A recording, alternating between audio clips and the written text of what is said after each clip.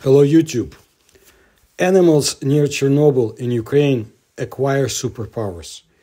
The invulnerable appearance shocked scientists.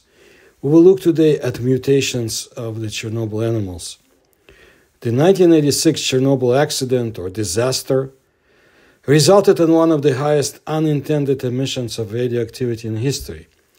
The graphite moderator of reactor 4 was exposed to air and ignited, releasing columns of radioactive fallout on the territory of the present-day Belarus, Ukraine, Russia, and other parts of Europe. Although few people now live near Chernobyl, animals living in the immediate vicinity of the accident site allow us to study the effects of radiation and assess recovery after the disaster. Most of the pets have moved out away from the accident, and those deformed farm animals that were born did not reproduce. After the first few years after the accident, scientists focused on research on wild animals and pets that were left behind to learn about the consequences of Chernobyl.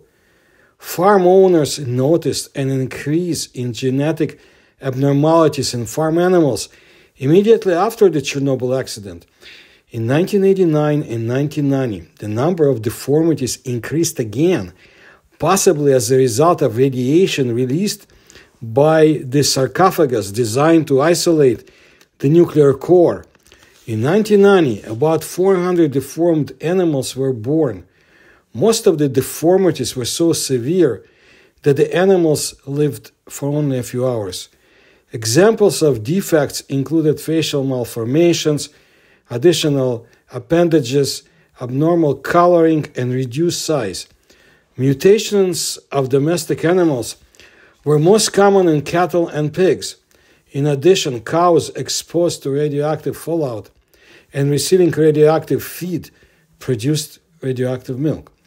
The health of reproduction of animals near Chernobyl deteriorated at least during the first 6 months after the accident. Since then, plants and animals have recovered and largely rebuilt the region. Scientists collect information about animals by taking samples of radioactive manure and soil and observing animals using camera traps. You can find more details about the Chernobyl disaster in general and some very strange consequences in my other videos in that site's playlist. The Chernobyl exclusion zone is a closed area covering more than 1,600 square miles around the accident site. The exclusion zone is a kind of radioactive wildlife sanctuary. Animals are radioactive because they eat radioactive food, so they can produce fewer cubs and produce mutated offspring. Despite this, some populations have grown. Ironically, the destructive effects of radiation inside the zone may be less than the threat posed by people outside it. Examples of animals in the area include the Przewalski horses, wolves, badgers, swans, moose, turtles, deer, foxes, beavers, wild boars, bison, minks, hares, otters, lynxes, eagles, rodents, storks, bats, and owls, and pikes. Not all animals feel well in the exclusion zone. In particular, populations of invertebrates, including bees, butterflies, spiders, grasshoppers, and dragonflies, have declined. This is probably due to the fact that animals lay eggs in the topsoil, which contains high level of radioactivity. So expeditions of Western researchers regularly visit the exclusion zone of the Chernobyl nuclear power plant.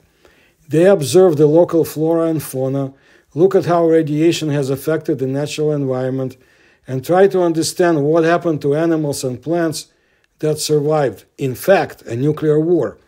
American scientists from the New York University were recently surprised by nematodes, tiny roundworms which they dug up in the abundance in the zone.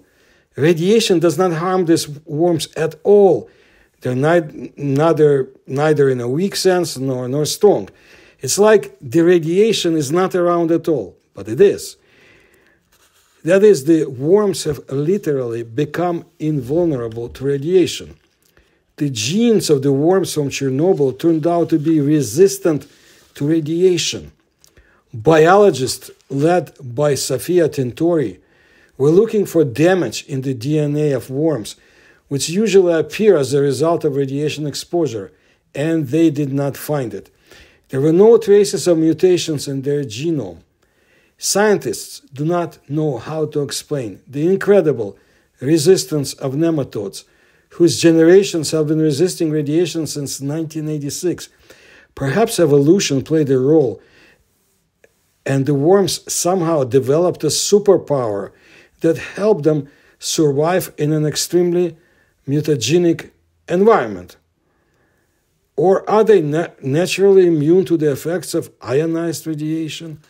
Or is radiation not as harmful as it is demonstrated to be, or as it is painted? Riddles all around. So biologists from Princeton University are also inclined to the evolutionary hypothesis. And you see, those scientists found that the immune system of Chernobyl,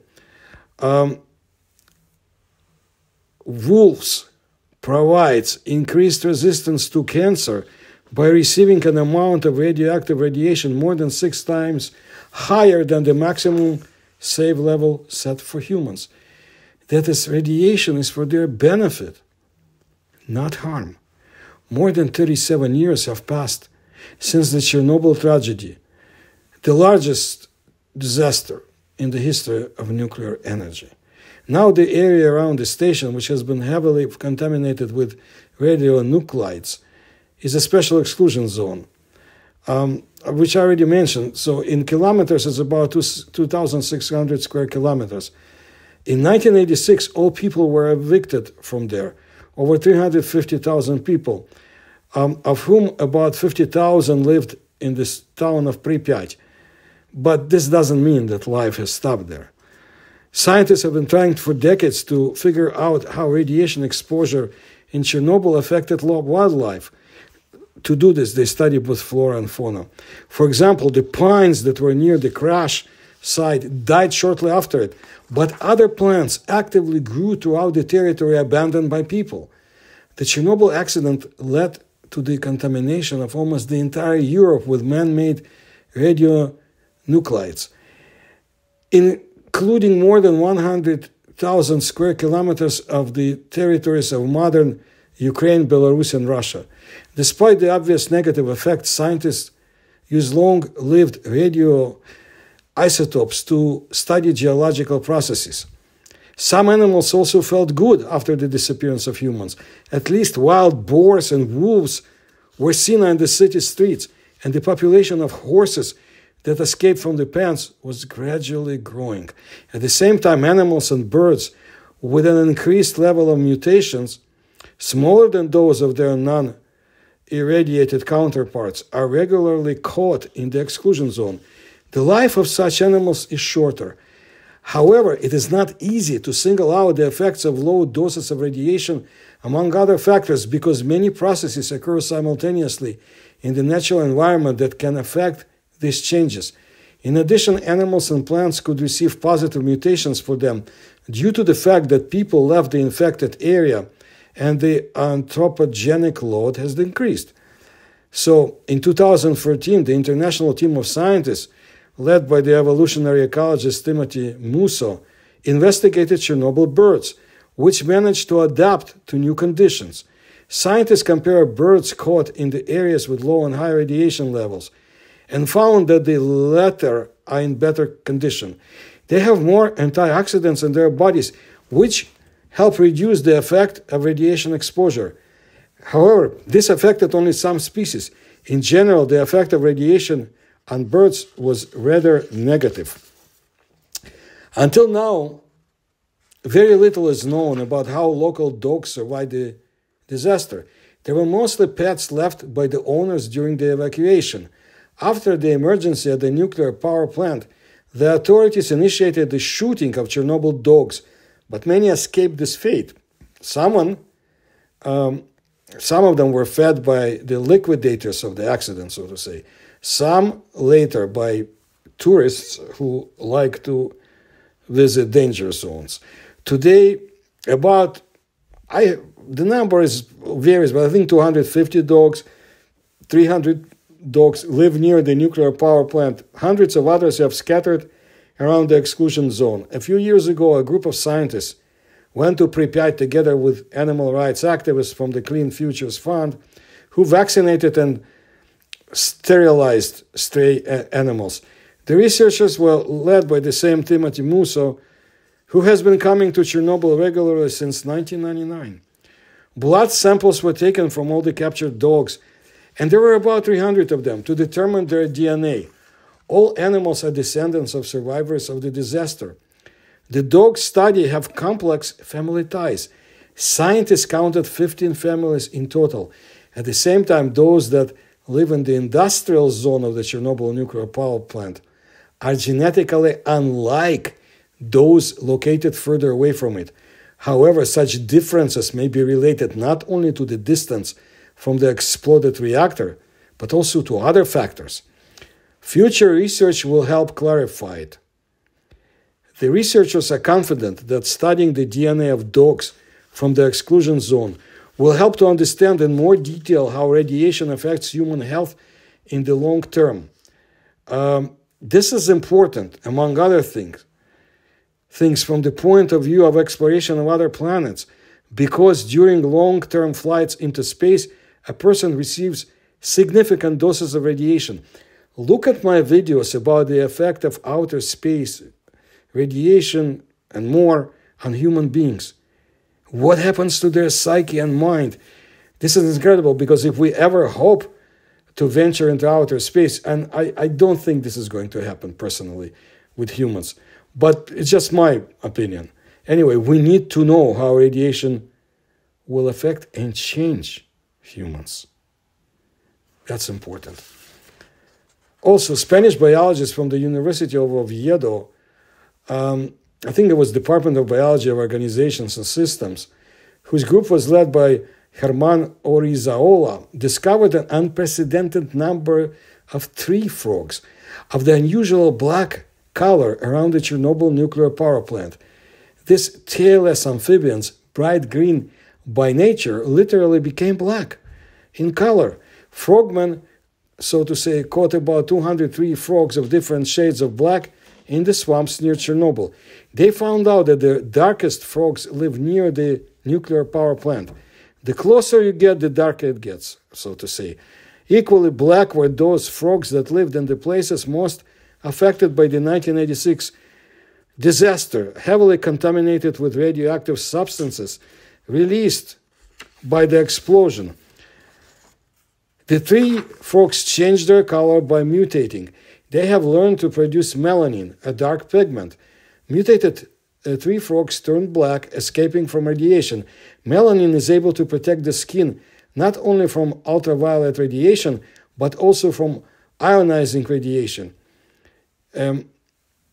Having preserved and bred in the most infected places of the Chernobyl zone, the black frogs have demonstrated that their mutation is useful, does not require any additional efforts to maintain it, and increase the chances of survival and continuing their kind.